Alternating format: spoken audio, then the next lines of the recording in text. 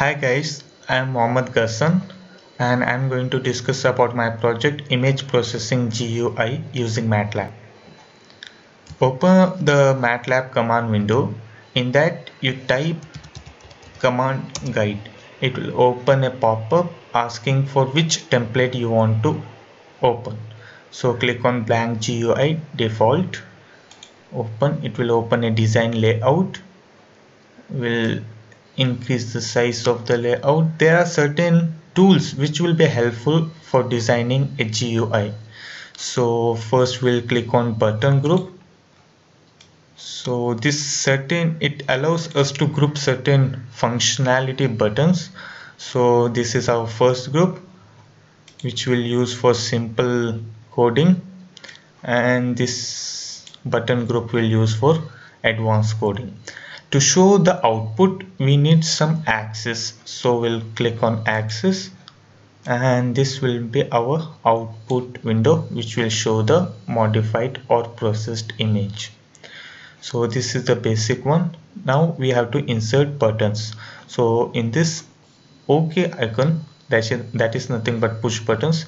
You can just click and drop it wherever you want. So you can drop n number of push buttons and you can place it wherever you want. You can increase or decrease the size, and to do the changes you just have to double click on those buttons. There will be number of options to make the required changes. We'll change first background color. Background color will keep as red. So color has changed. So I will be highlighting on the required changes. You can go through all the characteristics of inspector.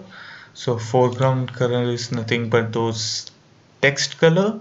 So yellow or white you can give. So color has changed. Similarly, the important is string. String is nothing but the written text above the button. It will be helpful for user to tell what functionality it will do. So here we'll use upload picture.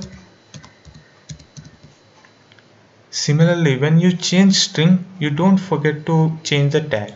Tag is nothing but it is the function name.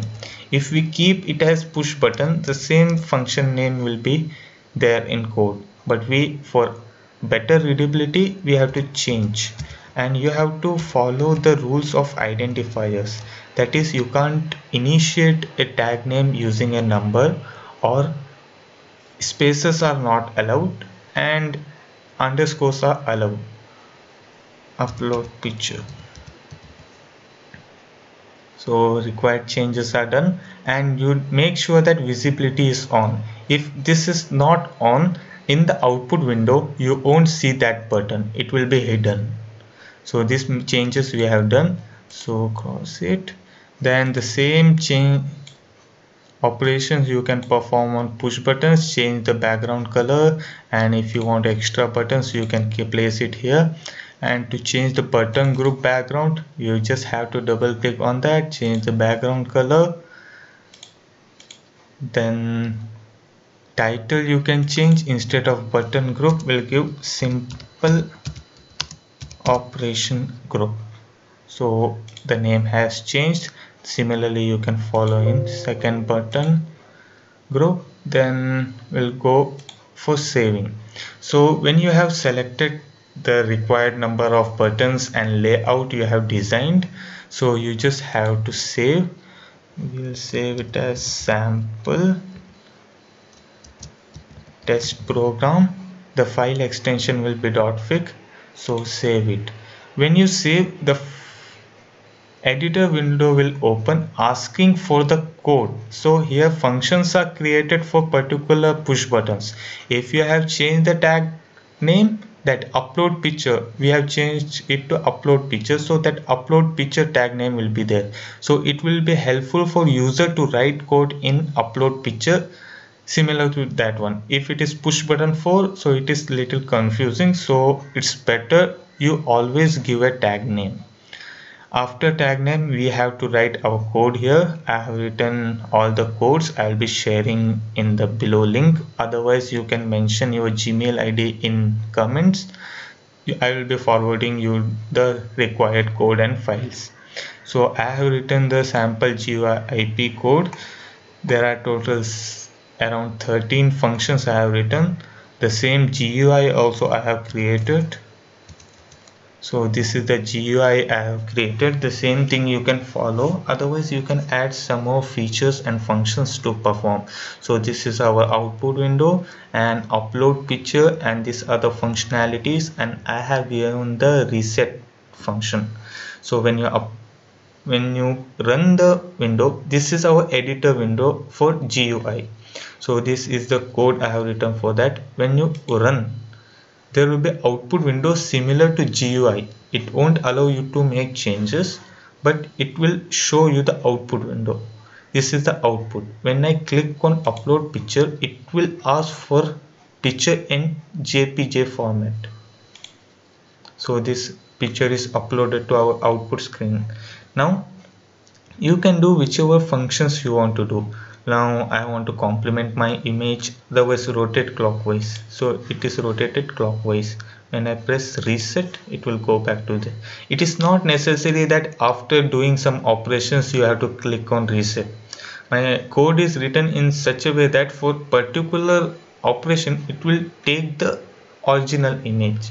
So it will not take the which if I have rotated clockwise. If I do RGB noise filter, it will not take the rotated picture. So if you want to do rotated picture, that option also you can do in MATLAB. So first I will do RGB to gray. So this is the gray picture. If you want the little darker version, you can use gray adjust function. So it will be get adjusted. So this is RGB to gray adjustment, binary image in ones and zeros. Then histogram. This is entire histogram of adjusted one. Adjusted is nothing but the dark red is nothing but original histogram. You can see there are some peaks on the edges and in the middle. If you use adjust histogram, it will be adjusted to a single level, so the picture quality will get increased. So if you see histogram adjust picture, so this is the adjusted picture. If you see the original, you can make out the difference. The adjusted picture looks clear and bright. So if you see the original histogram, if you want to see, close this one. In histogram callback, if I comment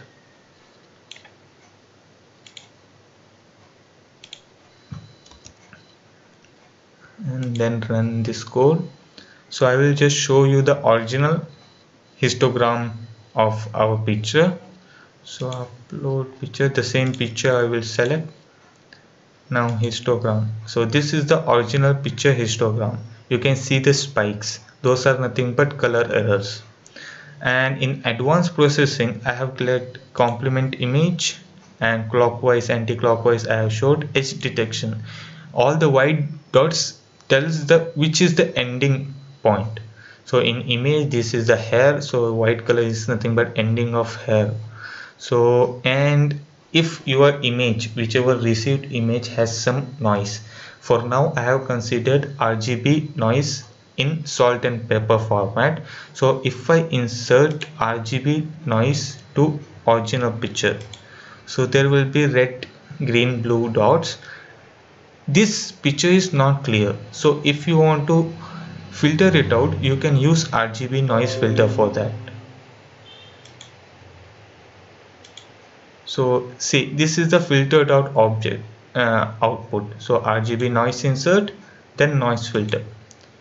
So we'll just quickly go through the code. So in the function, whichever function histogram it has asked, so first you have to get the data, whichever input we have given in .jpg format. That data you give it to a hist. First convert it to gray, then use function imHist. imHist is nothing but for taking the original histogram. If you use imAdjust, it will adjust the histogram as we saw the leveled one. Similarly, I have written 13 functions, different one. you can write even more functions and you can perform a good GUI for your project. So the last one is adjust histogram. So all these functions I will be uploading in the description. You can go through that. By the way, this was my first project on YouTube. If it was helpful or if you have any feedback, you can mention below in the comments. And don't forget to subscribe, like and share. Thank you.